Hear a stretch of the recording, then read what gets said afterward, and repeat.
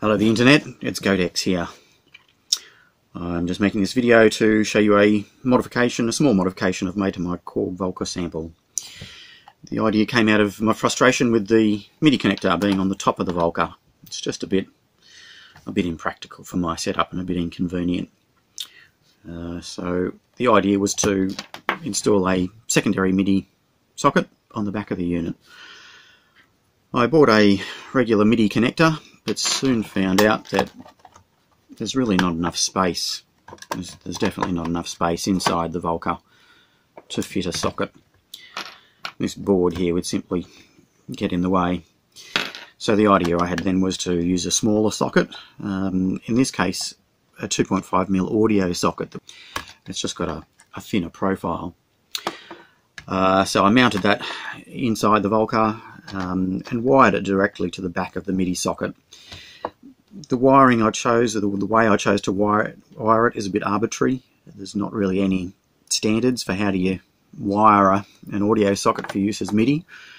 I chose though to wire it the same way as IK Multimedia wire their MIDI to 2.5mm sockets, just so that if the lead that I make dies at any point, I can grab one out of my iRig MIDI and use it instead.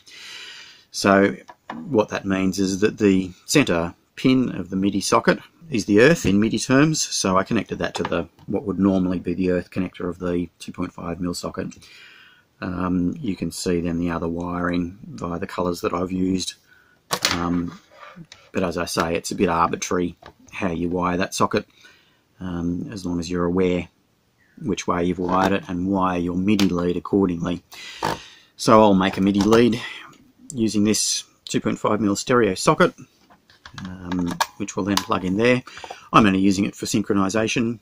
I'm going to synchronize it with a Korg KP3 Chaos pad, which I'm using as a looper, which I've tested and it works really nicely. It doesn't, of course, add any extra functionality to the MIDI. It's purely about, practicality and convenience having the socket at the back.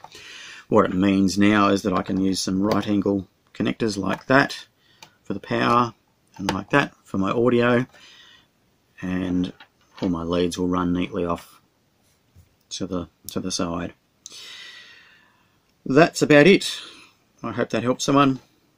Alright, have fun kids. See you next time.